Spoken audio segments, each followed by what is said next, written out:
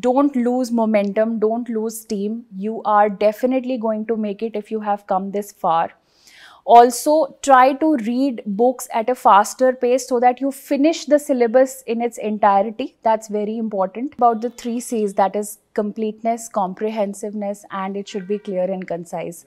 The 4th C, that is how we create this final output for the examiner, depends on how you are preparing. The VisionIAS innovative assessment system is so true, or rather close to UPSC, in simulating UPSC.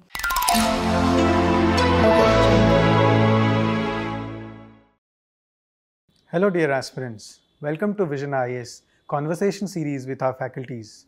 So today's theme of discussion is that with over a month remaining for the mains preparation, how do we effectively prepare for the last leg of the mains preparation?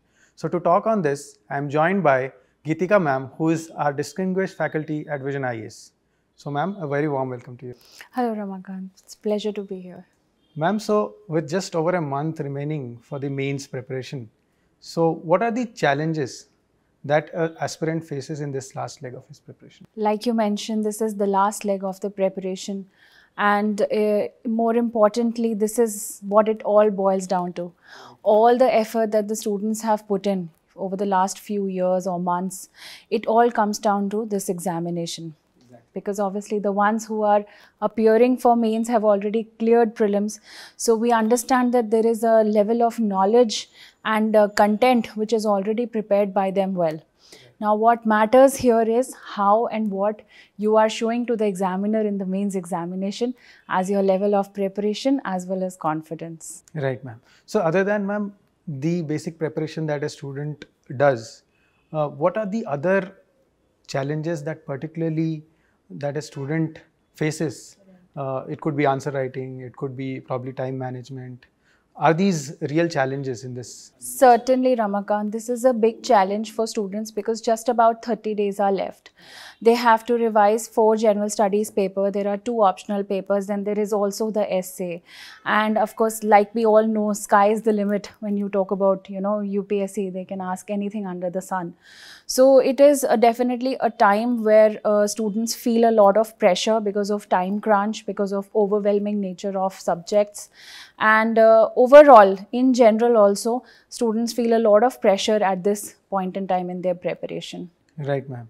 The stress is mounting at this time. Yes. So, ma'am, now that you've talked about the challenges, what are the tips and tricks to manage these challenges in this last leg of the preparation? If I talk about tips and tricks, I would like to tell the students that they should look at the mains examination as a product. The copy which they will present to UPSC, they should view it as a product. Interesting. So when I say that the copy of UPSC which goes to the examiner is a final product that you are presenting to someone. Now your final product should have 3 C's, if I may say. First is it should appear complete. So try to maximize your attempt in the examination. Your copy, when the examiner picks up for marking, he should feel that yes, this person has answered most of the questions, which in a way tells that you are well prepared. Second is your each answer should be very comprehensive. That means it should cater to multiple dimensions. So for example, if a question, let's say, talks about disaster management, so you are not only expected to talk about disasters, but also their implications, what are the vulnerabilities involved, socio-economic, psychological, all kinds of impacts, what are the remedial measures. So every answer should be comprehensive. It should cater to all aspects of that particular topic. And finally, the 3rd C is clear and concise. The answers should be neatly written, they should be legible, they should be concise. It's not that if you have written one point, you should not drag it too long. Don't make things boring for the examiner. The more interesting your answers are to read, it should be like 1 point, 2nd point, 3rd point, followed by examples and case studies. It tells the examiner that you have a holistic view about that topic. And those 3 C's will definitely help you take your entire process forward. Very interestingly put, ma'am. And this will definitely be something that is going to be insightful for our students, the Right. 3 C's. Now, ma'am, talking about, completeness, you talked about analysis to be multidimensional and, of course, being clear and concise, the presentation aspects. Now that you have talked about this, ma'am, so now coming to the most pertinent question, that how important is to hone our answer writing at this, then the last leg of the preparation, and what strategies can we adopt to improve answer writing in this phase? So like I mentioned about the 3 C's, that is completeness, comprehensiveness, and it should be clear and concise. The 4th C, that is how we create this final output for the examiner, depends on how you are preparing. Now, how you are preparing, see, first and foremost, any topic that you are reading, whether it is static or current affairs, make sure that you are not dwelling too deep into it. You should be able to identify, just by skimming the pages and the paragraphs, you should be able to identify the important keywords. So for example, let's say I am talking about the role of district administration in disaster management. I should be able to highlight words such as identifying buildings for relief, right? Building up material for relief and rehabilitation, coordination, interagency coordination. I should be highlighting important terms such as building a district disaster management plan. So the key words that are associated with every topic should be highlighted, and they should automatically reflect, because writing sentences is the easier part in the examination. It is just these keywords that the examiner is looking for in your answer copy. And that is what will make all the difference in your answers vis-a-vis in an answer of someone who's not very well prepared. So for answer writing, students, I would like to tell them, look, there are 3 categories of students who are, by now appearing for mains. First is those category of students, category A, let's call them category A students, who have been consistently practicing answer writing on a regular basis, whether it is on a daily basis or through regular mock tests. So those students are good to go. They should continue doing what they are doing. They should continue assessing themselves based on their mock results, and they should continue practicing. So they are in a good place. Category B students are those who have been on and off practicing answer writing but have not been very consistent with their efforts. For those students, I would like to tell them that they should probably write at least 2 answers on a daily basis and 1 mock test on a weekly basis or every 4 to 5 days. Now, since we are just 30 days or plus away from the examination, so by the exam when it actually comes, they would have written at least 6 to 7 mock tests with about 2 to 3 answers on a daily basis. That would make like around 50-60 answers, which is a good number. And this way they can improve their speed. This way they can improve their speed also. And category C students who have perhaps not done any answer writing or very little answer writing, they should make that effort on a daily basis. They should very carefully look at the toppers' answer copies, from which they can gain ideas as to how answers can be written in a crisp and concise manner, and at least practice mock tests on a more regular basis, like every 3 or 4 days in this given period. Right, ma'am. Very comprehensive and very interesting and important point made by you for all the categories of student who are in that situation and how they can improve their answer writing.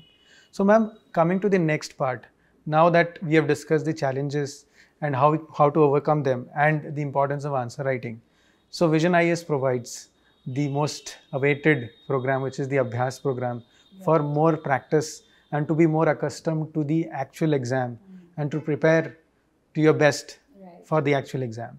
So, ma'am, if you could throw light on the Abhyaas program and how it will help the students as well. Ramakant, I can very proudly say that the VisionIAS innovative assessment system is so true, or rather close to UPSC, in simulating UPSC, that we have had an assessment of what are the scores that we have given to our toppers and what was their score in the actual examination in UPSC, and we clearly see a pattern where there is a considerable matching of scores or trends that we have given them and what UPSC has also given. So there is a clear correlation, or you can say some kind of an understanding that VisionIAS has with respect to how copies are to be evaluated, what what is the, how the examiner's mind works. And all that can be put into use through our Abhyaas test series. So Abhyaas test series for students before this year used to have only general studies papers and perhaps essay. But now this year we have also included optionals. So not only for general studies, but also for about 7-8 optional subjects. The students who are opted for those subjects can comprehensively attempt mains as if they would attempt the actual exam. And of course, simulating the examination like environment and conditions is equally important. Let's not forget that this exam is not just tough because of the vastness of the syllabus, but also the fact that you have to write so many papers in a span of 3 to 5 days. The intensity. The intensity. So first day you're writing essay, the second day you're writing 2 GS papers, third day writing again 2 GS papers. It is a lot of writing. It's about 6 hours writing on a daily basis, which students are sometimes not used to. Right. And this Abhyaas exercise is something that can really help them understand that the kind of stamina they need to develop for the actual examination. Very true, ma'am. The stamina, the intensity is something that the simulating experience is going to provide them. Right. So ma'am, any final advice that you would give to our aspirants who are preparing for this last leg of their mains preparation that they could adopt? I would just like to tell the students that in this last 30 plus days that you have, don't lose momentum, don't lose steam. You are definitely going to make it if you have come this far. Also, try to read books at a faster pace so that you finish the syllabus in its entirety. That's very important. And also that highlight the keywords, because those are the keywords that the examiner will look for in your answers, and those are that will make your answer shine out and give you those extra marks that you require. Thank you so much, ma'am, for your valuable insight, and especially the 3 C's and the 4 C, which will definitely benefit the students in their last leg of preparation. Thank you, ma'am. Thank you, Ramakant. So dear aspirants, I hope this session was really beneficial, and all the suggestions and advice given by ma'am could be adopted in the last leg of preparation to make your preparation more effective. So thank you for watching this. All the very best for your exam.